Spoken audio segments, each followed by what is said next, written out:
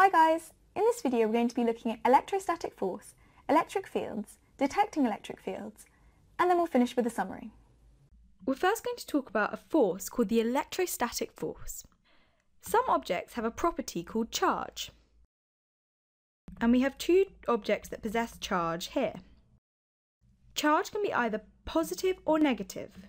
So this charge on the left is positive, and this charge on the right is negative. Objects with no charge are said to be neutral. And here's an example of a neutral particle. Its charge is equal to 0.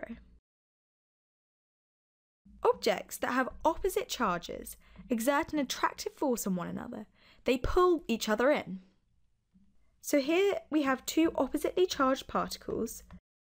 One is positive and one is negative.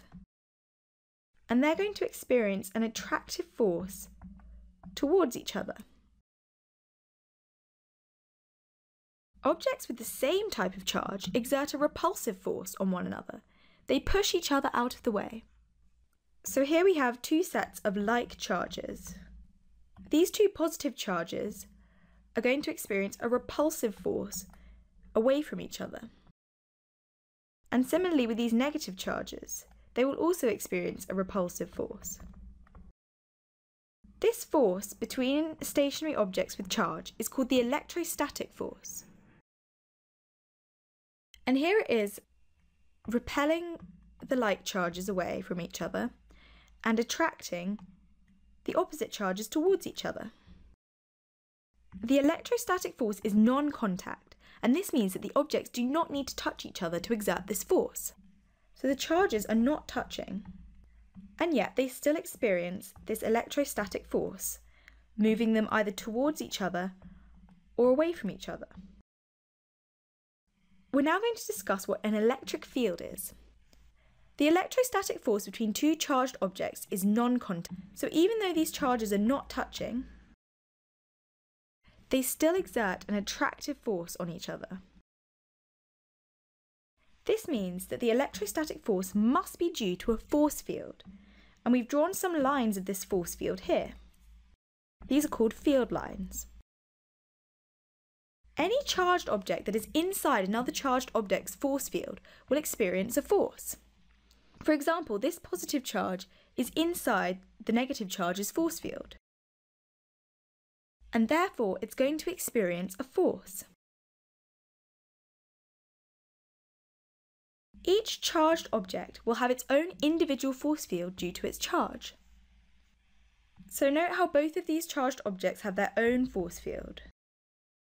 You might be wondering about the direction of the arrows on the field lines. Don't worry about these for now, but just notice that they're different for the positive charge as they are for the negative charge.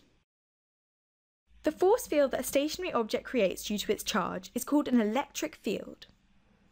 These electric fields are created by these charges. The arrows that represent an electric field show the direction that a positive charge will move in that field. So we can see that a positive charge is being pushed away by another positive charge. It's being repelled. By contrast, a positive charge placed within the force field of a negative charge is going to be pulled in. It's going to be attracted towards the negative charge. Electric fields are similar to gravitational fields in the sense that they are a force field that an object creates due to one of its properties. So here's an electric field created by a negative charge, and this is similar to a gravitational field being created by a mass. So a gravitational field occurs due to an object's mass, and it exerts force on objects with mass. This gravitational field exerts a force on the mass in a field. An electric field occurs due to an object's charge and exerts a force on objects with charge. So here's a depiction of an electric field due to charge, and we can see that it exerts a force on a charge within the field. Because these two charges are oppositely charged, this force is attractive. Now let's think about how we can detect electric fields. Electric fields between objects of the same type of charge can be demonstrated using a gold leaf and a ball with a fixed positive charge. So this ball has a fixed positive charge, and here we have a thin gold leaf. A thin piece of gold leaf is attached to the bottom of an insulator and has no charge at the start of the experiment. So the gold leaf is initially neutral. It is brought momentarily into contact with a positively charged sphere. The positively charged sphere is brought into contact with the gold leaf, and it is going to transfer positive charge to the gold leaf. This contact gives the gold leaf a positive charge. Holding the gold leaf near the positively charged ball will now cause the gold leaf to experience a repulsive force. So now both of these objects are positively charged, and we know that like charges repel. So the gold leaf is going to feel a repulsive force, which we're going to call Fe, away from the ball. And this is because both the gold leaf and the ball have a positive charge. This force gets weaker when the gold leaf is moved away from the ball. So when they are separated by a small distance, the gold leaf is going to feel some force, Fe.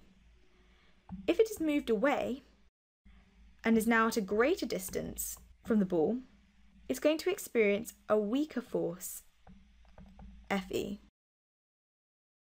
The gold leaf is also going to create an electric field due to its charge. So because the gold leaf is now positively charged, it's going to create an electric field.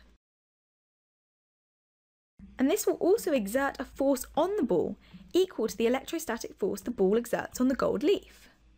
So they're going to experience equal and opposite repulsion.